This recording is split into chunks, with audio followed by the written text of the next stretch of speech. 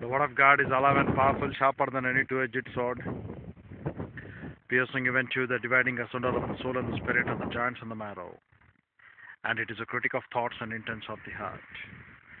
All scripture is God-breathed and is profitable for doctrine, for reproof, for correction, for instruction in righteousness, that the man of God might be mature, thoroughly furnished unto all good works.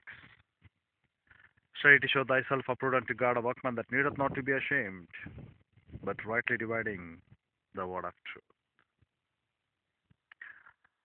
How grateful we need to be for our Lord and Savior Jesus Christ, for the privileges and the opportunities that He has given, graciously bestowed upon our shoulders, to represent the word of the Lord more clearly, more accurately, when we are faithfully prepared to handle His word.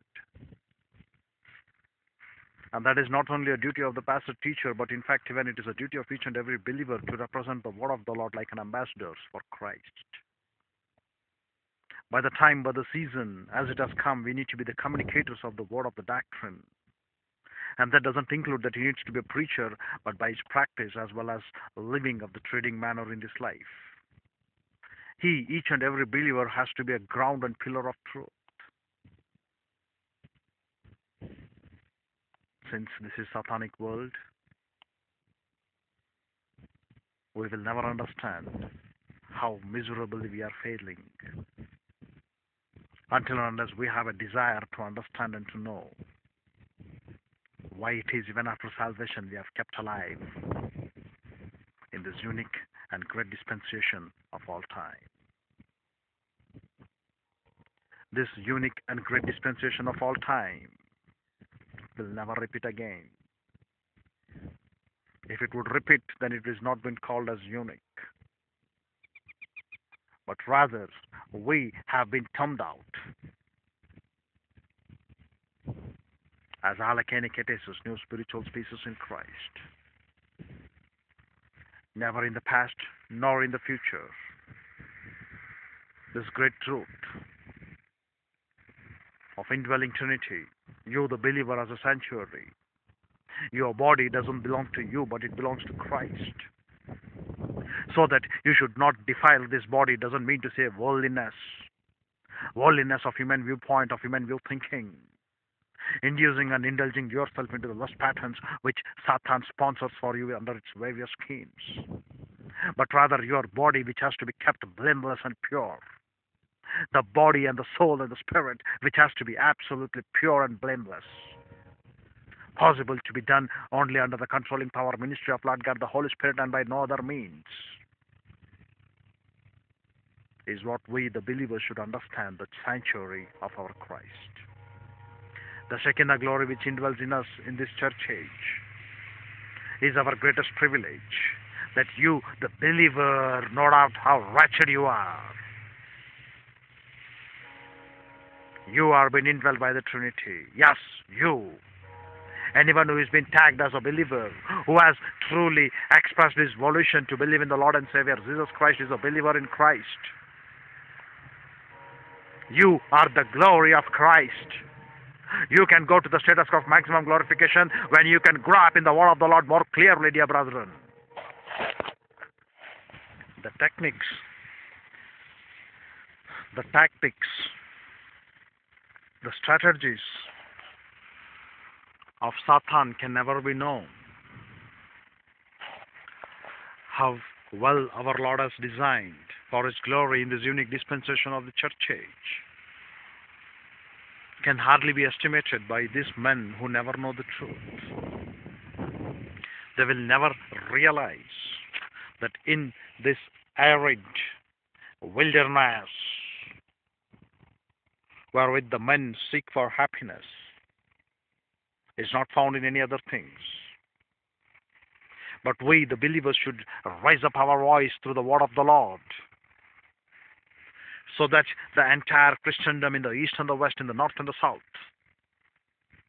should know that there was a voice of the Lord when they have been designed for the blessedness of Christ in this arid wilderness. This arid wilderness which is absolutely barren. This earth can never even produce a single soul to be saved. Not even a single soul when we compare to the entire earth. But we, the believers, can have the pleasure in Christ, the blessedness, the happiness which He has designed for us in eternity past. This great blessedness, this great happiness, when we comparison with Psalms 32, 1 and 2, the great fourfold blessings which have been given for us.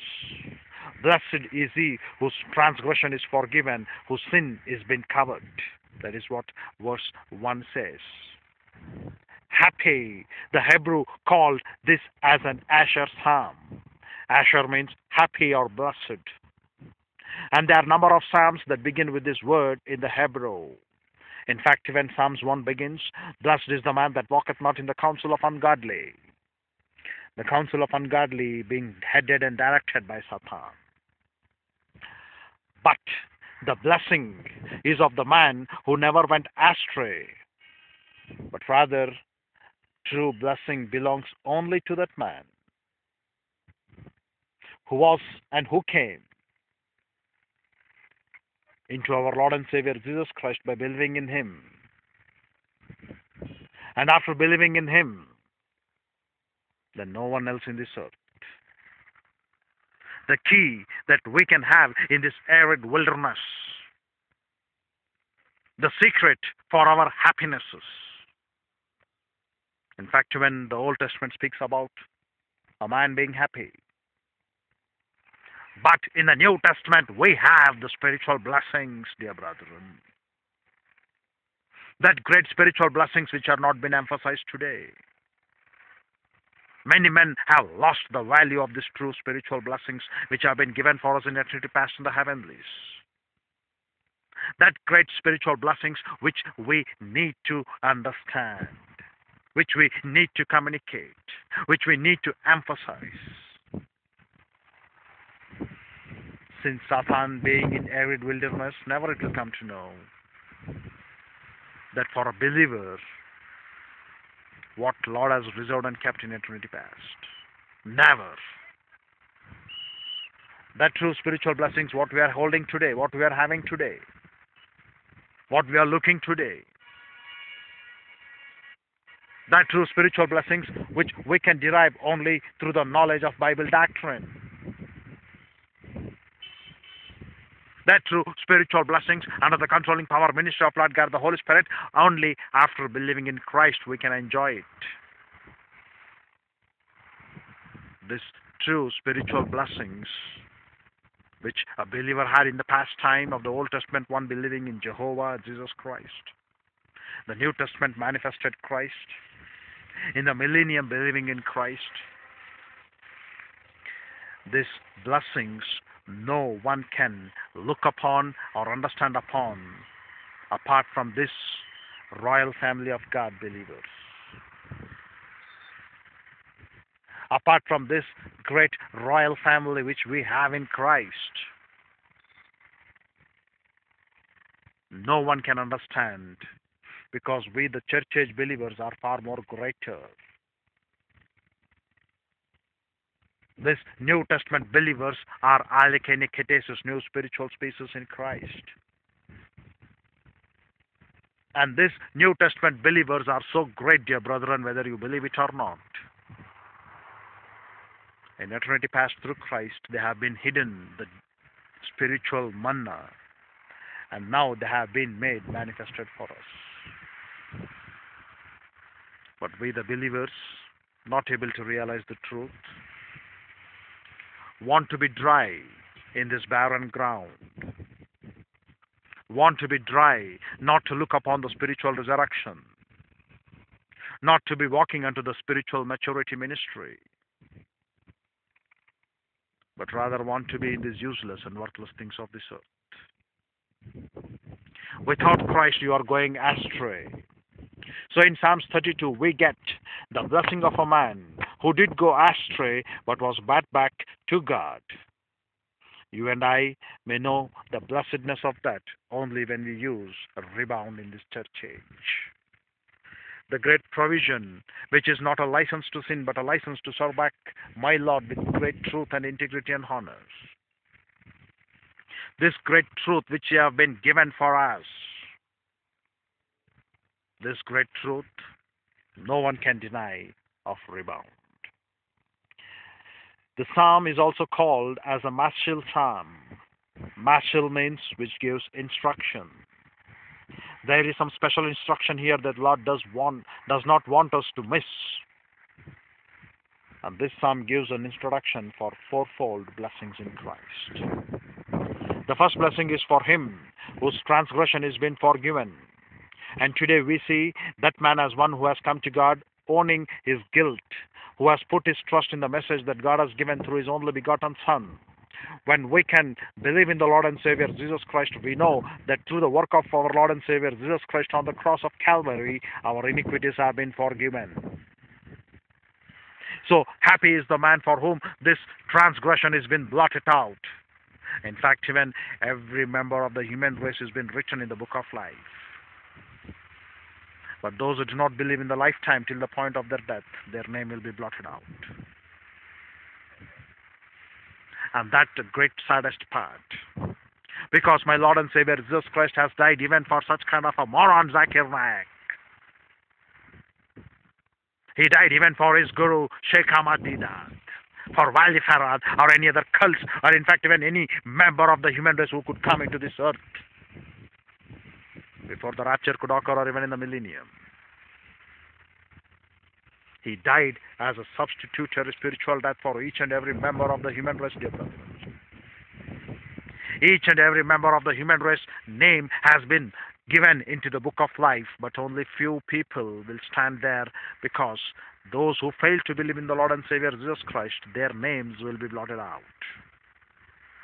Till your lifetime, if you are not able to believe in Christ, your name is scratched out. That meant to say what?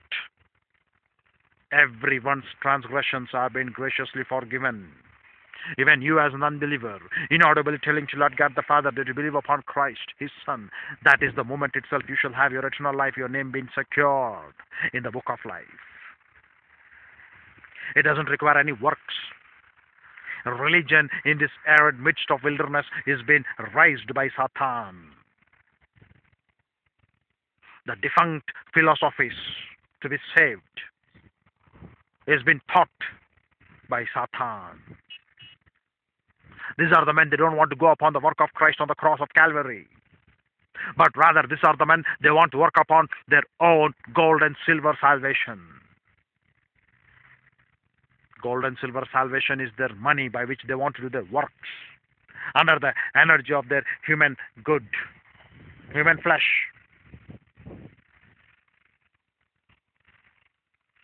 That energy of their flesh, which causes them to tell to Lord, Lord, you are not capable of saving me. It is better I work out my own salvation. And that is the inducement of Satan's mind for you to cause doubt in your thoughts. This great inducement of Satan's mind has caused many people to end up in burning of the hell. Without Christ, what is your fate? Your transgression has not been forgiven, so you are not happy. Though momentarily you may be happy with your wife, as told in Ecclesiasticus 9:9 for non-believers. What does it mean to say in Ecclesiasticus 9:9? Ecclesiasticus 9:9 tells, enjoy the life with the wife of the youth. That's the only happiness an unbeliever can have, the divine establishment of law in the marriage. And apart from that, what he can have? No pleasure, no happiness. Why? After his death, that happiness cannot be perpetuated. That is inevitable.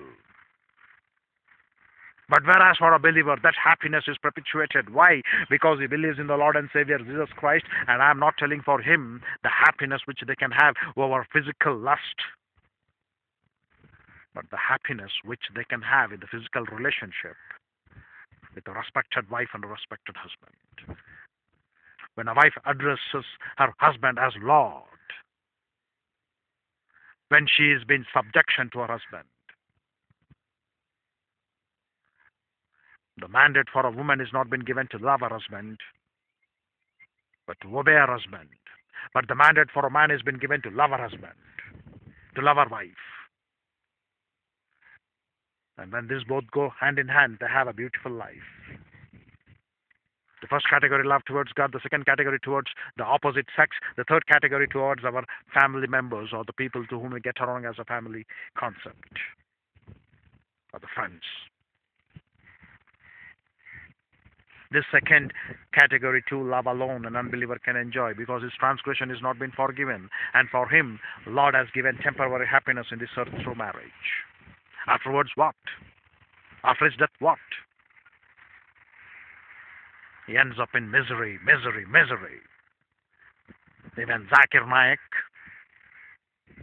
though he thinks he knows many things from the Quran, he can't even know a single ounce of doctrine or spiritual phenomena from Bible doctrine. And for him, only one truth is given. That truth is to believe in the Lord and Savior Jesus Christ, and you shall be saved. And that's the simple gospel for you. And that's the only one truth which is capable for you to be understood, to believe in the Lord and Savior Jesus Christ. And apart from it, there is nothing, no truth for unbelievers. But you have a good news. The good news is that when your name has been recorded in the book of life, provided you believe in the Lord and Savior Jesus Christ, it could be made 100% guaranteed. In your lifetime, if you fail to believe in the Lord and Savior Jesus Christ, your name will be blotted out from the book of life. Whether you take it, believe it, accept it, reject it or not, that is left to you and for your fate. So happy is the man whose transgression has been forgiven, and we the believers are much happy. We know that. Though we are having our temporary pilgrimage in this earth, so that we can attain to the spiritual maturity or spiritual resurrection in Christ. Till that time, as our Lord chastens, we need to go for our sins, what we are performing in the personal sin traits. And by using rebound, we get back into suffering for blessing and given in installments for us. The ultimate objective for the believer being to grow in grace and in the knowledge of Bible doctrine more clearly, more specifically. And that is what you and I need to understand. Our transgression has been forgiven and we are the most happy man on this earth. Because after our death, we are having no more sorrow, no more tear, no more pain, no more death. And we shall be with the heaven of Lord forever and forever. And not only that, we are being practiced right now in this earth to concentrate upon one simple dogmatical truth. And that one single dogmatical truth, dear brethren, whether you believe it or like it or not, in the millennium rule of my Lord, every knee shall bow and every tongue shall confess that Jesus is the Lord forever and forever. And for the believers, when this truth has been given, why can't you practice while you're still alive in this earth, getting up on your knees? So that in the heaven, when you're getting back, it could be more easy for you that you've already been practicing by staying up on your knees. While there is age for you, while there is strength for you, while there is a privilege for you, while there is a greater grace which has been bestowed upon you, why do you want to ignore the truth, dear brother? That great truth of getting down upon your knees, when Apostle Paul has also did it, when Moses has did it, and so many great men of the Old Testament time, they have done it. Why can't we practice it right now and make it an applicable point in our lives to come? That when we get back into heaven, after this pilgrimage tour, can we tell proudly to the Lord, Lord, at least once I could read Bible upon your knees for the grace that thou hast bestowed upon me. Lord, at least once I have written the entire Bible upon my knees for the praise of your glory. Lord, at least once I have written the entire Bible of Hebrew, Greek, and Aramaic upon your knees. Which strength you have bestowed upon me, can we tell that? Dear brethren, we need to be much thankful for the grace which Lord has bestowed upon us. And if you are not able to prove that thankfulness to the Lord, the grace which has been bestowed upon us will be in vain. So we need to understand the grace of our Lord graciously bestowed upon us. The great grace, number one, you have been absolutely saved. Your transgression being blotted out. The first happiness to the believers whose sin is not been recognized.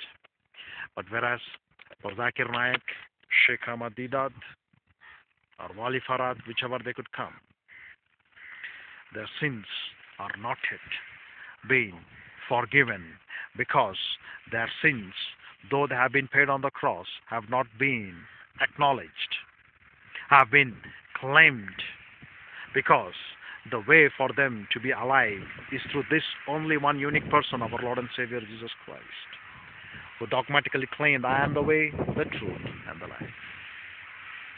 And that is what, dear brethren, you and I need to understand in truth. Your sins have been blotted out, nailed it on the cross. Now it's your time to believe that work or not, that your sins have been forgiven or not. If you say, no, I don't believe in that, I will follow upon my own circumcision, I will follow upon my own good works, I will look upon the gold and silver works. Lord help you at the judgment seat of Christ, dear brethren. We don't have anything more to tell to you. Then we enjoy in our faith that the remission, the forgiveness of our sins, through the name of our Lord and Savior Jesus Christ, whosoever believes in Him, they have received this remission, forgiveness. And in fact, even every poor sinner who believes what Lord God has testified concerning his son is also been forgiven. The testification is that we believe in the Lord and Savior, Jesus Christ. The second blessedness, what we find, is the man whose sin is been covered. Kapor. Yom Kippur, what we could find in the throne room of this Ark of the Covenant, the two cherubs constantly looking and being blessed. Because his sin has been atoned. His sin has been propitiated. His sin has been given as a satisfaction. This word, translated covered, is just one from the word that has been used throughout the Old Testament for atonement. And when David is really saying is, blessed is he whose sin is atoned for. The actual meaning of atonement is what? Covering. Not substitution, but satisfaction. God found a covering for sin when He gave Lord and Savior Jesus Christ to die in our room and in our stead. So now He says, blessed is he whose sin is covered. The precious blood blots out all the record, and his sin is being covered. And then in verse 2 we have, blessed is the man unto whom the Lord imputeth not iniquity, and in whose spirit there is no guile. Third, blessed is the man unto whom the Lord imputeth not iniquity. That means to mark iniquity down. If our Lord and Savior Jesus Christ blotted out all our sins the night He saved me, and immediately began putting down more sins against me, I would be no better off in the future than in the past. So blessed is the man unto whom the Lord imputeth not iniquity. God is not marking down sin against His people as something they must face in the day of judgment. The moment I believe in the Lord and Savior Jesus Christ, His precious blood covers, that is what, as a metaphor, Haima, the whole record from the cradle to the grave. And we need to go. There is no law of double jeopardy for us. We need to go and claim in the privacy of our priesthood the confession of our sins and get back into fellowship with Him. And it means, and then does it mean that I can still sin and does it not make any difference? No. The moment my responsibility as a sinner having to do with the God of judgment ended with eternity, my responsibility as a child and then growing as a son has having to do with my Father began. And many people fail to realize the simple dogmatical truths in the pulpits. They still want to refine the responsibility of a sinner. They still want to reform the standards of them, telling that you can pay penance and you can get rid of it. No, but you need to look. You have been dead to your old sin nature, but now you are in Christ.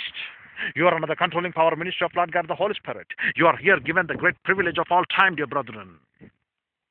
And now you have been given a privilege to be a servant of Lord God the Father, a born slave, as a pastor teacher.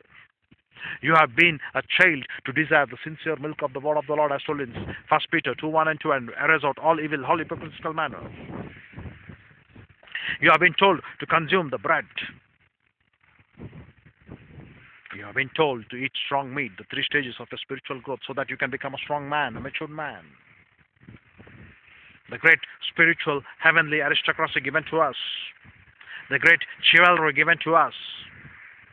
We, the believers, have been given this great privilege of all time to look and to understand the truth more clearly, more eminently.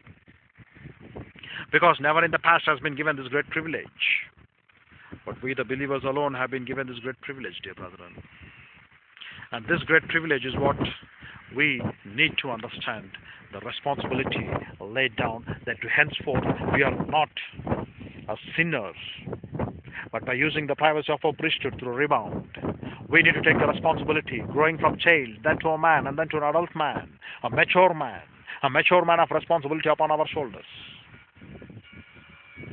And then it has been written, if you are failing and if you are still carrying around, you don't kill your own son, but rather you chastise and correct him and instruct him. In Hebrews 12:6, whom the Lord loveth, he chasteneth, and scourgeth every son whom he receiveth. And every son is we in Christ. We are no longer called to be as bastards by not enduring the chastisement, but rather we are being called as a son whom the Lord loves, he corrects them. But for your happiness, he never imputes any sin to such a one. Every believer is made the righteousness of God in Christ for him. And the fourth part is, blessed is the man in whose spirit there is no guile, or guile, G-I-L-E. A man in whose spirit there is no guile is not a sinless person. There was only one, that is our blessed Lord and Savior Jesus Christ. But all have sinned and come short of the glory of God, as told in Romans 3:23. There is not just a man that doeth good and sinneth not. This is true of believers as well as of unbelievers. However, the man in whose spirit there is no guile is a man who is not trying to cover up and hide. As long as a man is covering his sin, there is a guilty nature in him. There is guilelessness in him. When our Lord David covered his sin, there was guilt in him. But when he came out frankly and acknowledged his sin, I have sinned against the Lord, then there was no guile in him. In today's pulpits, the pastors who are occupying the church should be much made known and worried and understand and look and try to get to the point. If there is no sin in you, have you ever noted, have you ever thought that are you true to the word of the Lord and for his work? Are you true to Bible doctrine and for the word of the Lord or not? If there is no guile in you, have you communicated the word of the truth in exegesis or not?